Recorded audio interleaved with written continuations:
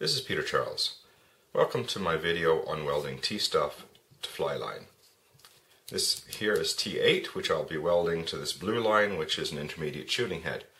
What I'm doing today is welding 5 foot of T8 into the front of this intermediate to enable it to be pulled down just a little bit. So as a consequence, when it swings through the water, the tip end of it will be running a little lower, basically making a dual density intermediate, if you want to think of it that way. So what I've done already is I've got about 5 inches or so of heat shrink. I've inserted my T8 and I've also inserted my floater, or I should say my intermediate fly line. And I've got about 1 inch of heat shrink on either side to allow a holding area. Now the first step is to do a snug down. It's very, very important to do that snug down first to keep things from moving. I want the T8 to stay on top of the fly line all the way. So let's do that first.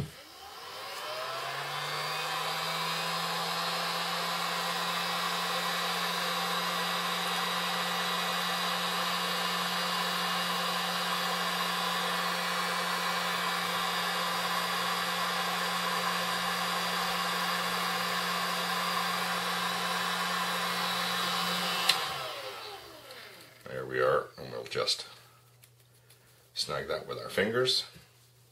Now, to welding this, T8 or T14, any of the T-stuff materials, have a problem that they go from being underwelded to overwelded in a heartbeat. So you can easily overcook a joint. And what we want to do here is when we heat this, we want to see the T8 start to flatten out a bit. Once it's flattened out, we move on to the next section.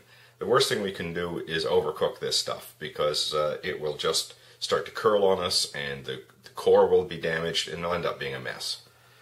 When we get to the end, I have to make this tip flow into the T8 to prevent this section from being levered apart later on while I'm fishing. So I'll heat this from the back side just to give a little bit of extra heat to the floater, and then I will roll this afterwards to smooth it out.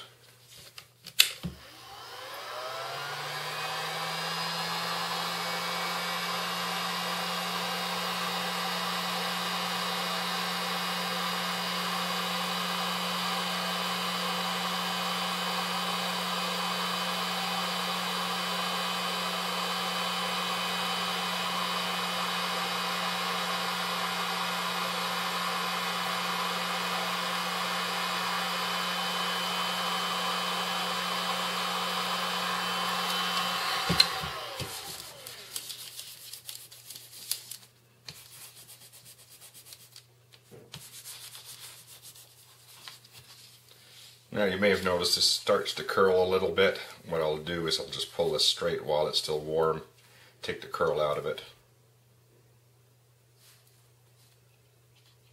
It's not a pretty joint. Don't expect pretty when you're doing this. You seldom get a really neat looking joint.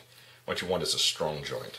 And before I do anything else with it, I'll give that a few pulls to make sure it's nice and strong. And that one appears to be good.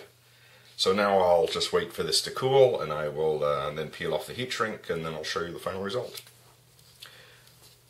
Okay, here's our finished overlap joint. As you can see, the T8 is welded itself to the top of the intermediate fly line. The back end is nice and smooth. There's no bump to catch on the guides as we pull it through. And the front tip of the intermediate has been flowed into the T8 so it won't lever apart while we cast. It's nice and strong. You'd be surprised how strong these overlap joints are. I have caught a lot of fish on tips made with overlap joints. They don't come apart. The only real danger I found, and you can just simply test this by pulling on it before you go fishing it, is if you overcook this section here as you try to flow these two components together.